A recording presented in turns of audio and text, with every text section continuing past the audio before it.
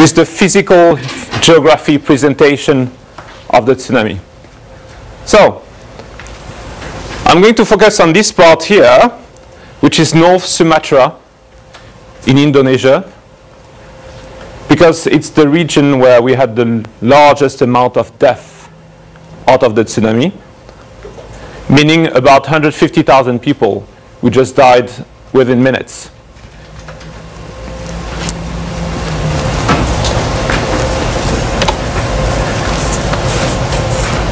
As you can see, Banda Aceh, the main city of North Sumatra, located in North Sumatra, is located at the far end of a series of fault lines that are crossing the Barisan, B-A-R-I-S-A-N, Barisan meaning being the name of this mountain range that cross Sumatra Island. And that's where I'm going to focus for physical, and you're going to see later social reasons as well. So what happened in Banda Aceh? Here you have a map of the level of devastation, destruction, the city being located all here, from totally flattened area to highly affected to only areas that have been actually flooded. And when you look at the scale of the map, you can see that the water came inland more than 2 kilometers to reach area far end from the coast. When you look at the distribution of destruction and inundation, what can you see? Is there any special pattern that you can recognize? If you have seen the image from what happened in Japan, it's very similar. The tsunami flow, the tsunami waves have followed some highway for the tsunami that are what do you reckon? Yeah, rivers, exactly. When you look here at the flow coming inland, it's following the river. And right on this side as well, and here you have also a small river that comes here. And this favor the advance of the tsunami inland. Why is that so? The tsunami can move easier and faster over water, so being there's already water in the river, it can just help travel up it. Yeah, help, exactly. Exactly. And why, when we have more water, did you hear what you said? More water, it travels faster. Why is that so? Less friction. Yeah, less friction. But everyone but you from now. Well, that's correct. That's exactly the problem.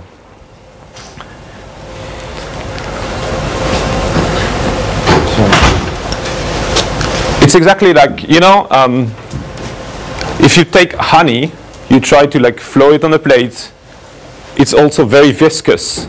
And when the tsunami water is incorporating debris, it's getting more and more viscous.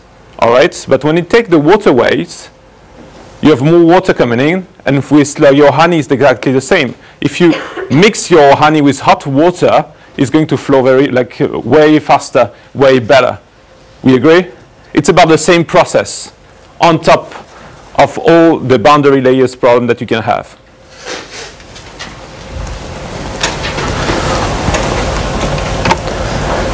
So for this lesson, I mean the coming lessons at least, the first part we're going to see, and that's going to be today's lesson, are the environmental triggers of the catastrophe.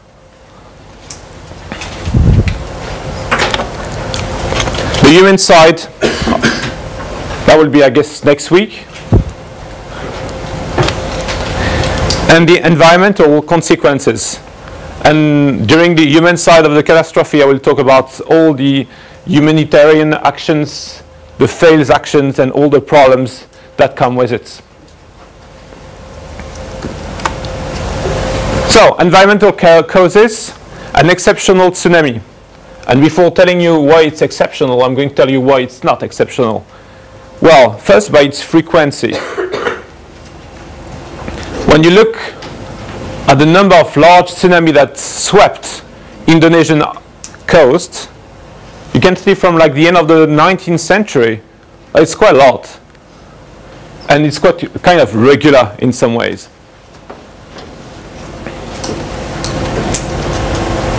And most probably, we don't have all the data for it.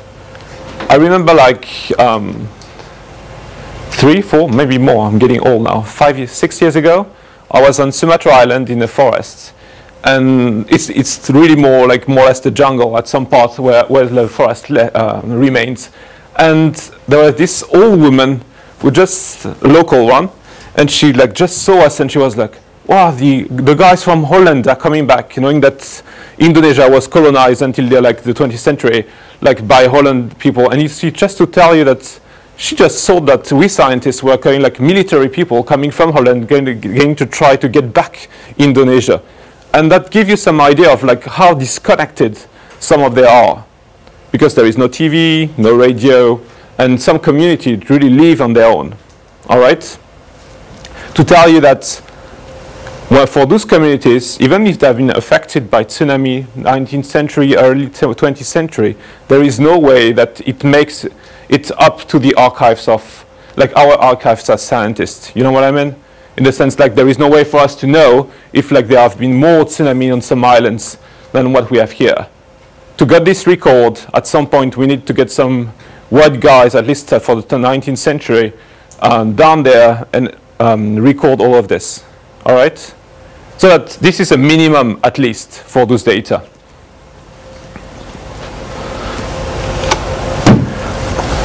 Despite the idea that we have, and especially maybe after the tsunami this year in Japan, most tsunamis are non-damaging. Then again, why is that so? Why do you think like most tsunami are not damaging? What can be the reasons? At least two main ones. Populated areas? Yeah, exactly. A lot of coasts are not populated.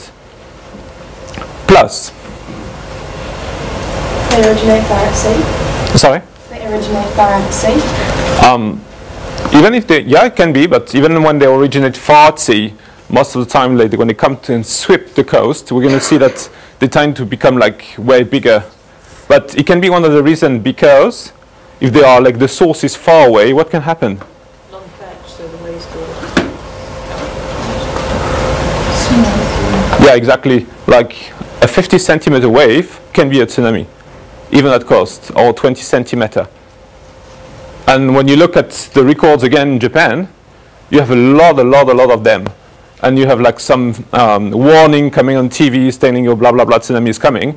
And in the end, it's just like, 30 centimeter. You go to the coast and you cannot even see it. So that's the two main reasons. Meaning that tsunami are not any rare event in nature. If you take just like 1990 to 1999,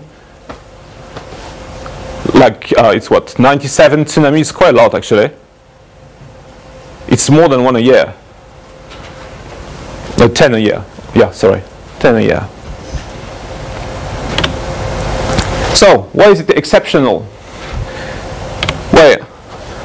Well, by the earthquake that triggered it.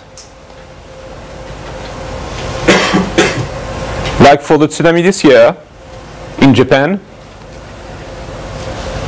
it's also a magnitude 9 or 9.3 according to different agency, depending who's doing like the calculation. But let's assume that it's a 9. And it was also very close to the coast. And that was the same problem also in Japan right now. But when you look at the building on the right, those are actually constructions that are not better than the one in Christchurch CBD. For magnitude 9, well, it's still standing and it's brick. Do you know why? Would you have any... Sorry? How deep was it? Was it really deep? No. It could be, but it wasn't the reason. The frequency of the shake. When you were there, you can also see some video on YouTube, I guess. And it was like riding a wave. Like the amplitude was like really like low. And on top of this, the frequency was like the wave was very large. Did you say large for frequency? No, there is another word, I guess. High frequency. That it was low frequency because like the wave was very extended. All right. So when we were there, like the building we were really riding the waves. When in Christchurch the other time, it was like can you remember that? You couldn't feel that. We were there at that time actually because we went before the tsunami about a few weeks ago. We went to the government council and we're like proposing them like a tsunami disaster management plan, telling them that you are in a dangerous zone, blah blah blah, and it happened just after that. That's why like we have some nice fresh pictures that are just from after the quake, and the building didn't collapse because of this reason. So that you have to be careful even when you're looking on the news at what they are telling you, magnitude, blah, blah, blah, whatever. It really depends on a lot of factors, the duration, the amplitude of the waves, but also the frequency of the waves. All right?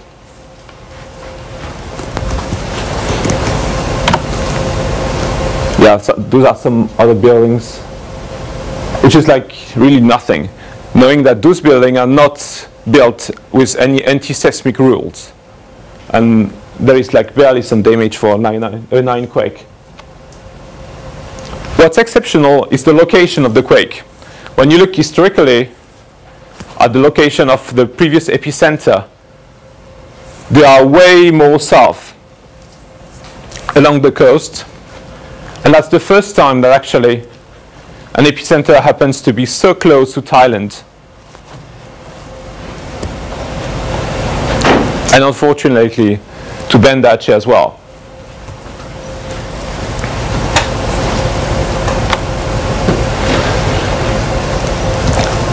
On top of that, we had a lot of large aftershocks.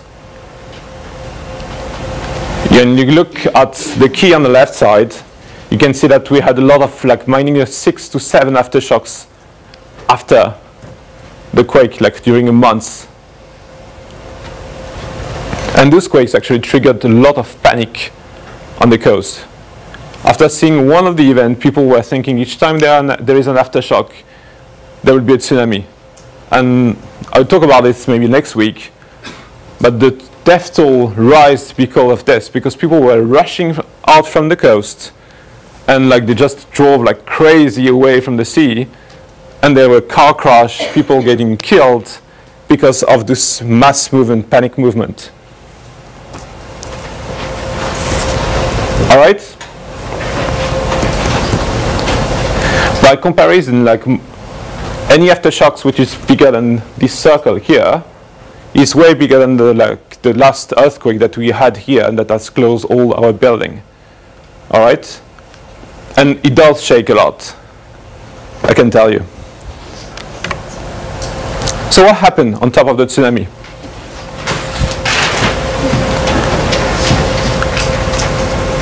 This is a bit away from the coast of Banda Aceh, and it's the Simeuluh Island, Simeuluh Island.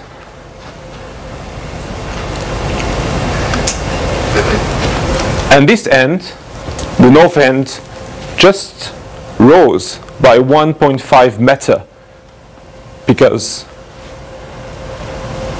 of the earthquake. How did we notice that?